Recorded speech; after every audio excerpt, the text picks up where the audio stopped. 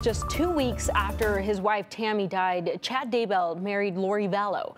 Now this morning during Vallow's murder trial, Tammy's sister was back on the stand testifying to how crushing it was to learn that. Vallow is charged with conspiracy and theft in Tammy's death. She's also charged with murder, conspiracy and grand theft in the deaths of her two kids, JJ and Tylee. Tammy's sister, Samantha Gwilliam, testified that Chad told everyone Tammy was sick and woke up coughing and vomiting before she died in her sleep on October 19th, 2019. But when Gwilliam saw her in the weeks before her death, she was healthy. So Gwilliam said she had a feeling something happened to her. After she discovered he remarried, Chad told her he and Lori connected because they were both grieving a dead spouse.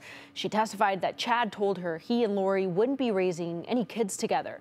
6 other people testified so far this morning, including law enforcement officers and the Fremont County coroners.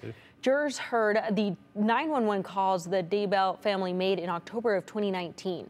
First, when a masked man pointed what looked like a paintball gun at Tammy while she was unloading groceries, followed by the call from Chad and his son the morning Tammy was found dead. In it, Chad tells the dispatcher Tammy is clearly dead and frozen. He's crying and distraught. The sheriff deputy and coroner who responded to her death testified as pictures of Tammy's body were shown, showing a pink foam on her cheek. They said her body was cold and had obviously been dead for a few hours by the time they got there. We learned earlier in this trial, Tammy was killed and died by asphyxiation.